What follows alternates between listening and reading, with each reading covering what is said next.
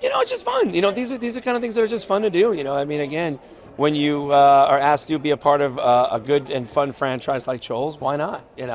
That's really seriously what it boils down to. These movies are all fun.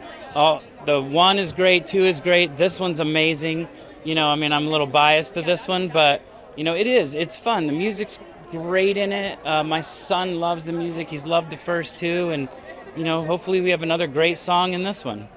Ain't nothing like a good boy band. So, you've got our generation. I'm not going to say your generation, but we have generations that still love boy bands. And the fact that that's kind of the epicenter of this film is just genius. So it's been a long time coming. And again, Justin got his boys back together for an amazing single and for an awesome film. So I cannot wait to see it, honestly.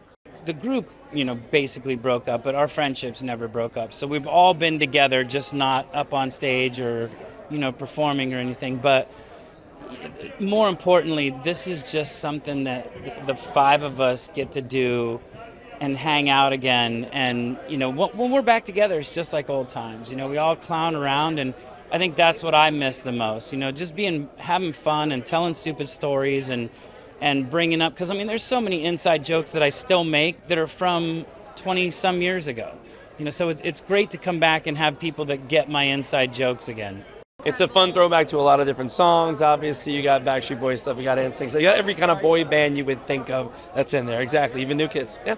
I think all of us were ready to, sit down and say, hey, let's do something. Let's do something fun. And, maybe this isn't the end. Who knows? It could be more in the works. This could be just the tip of the iceberg. But as of now, this is amazing.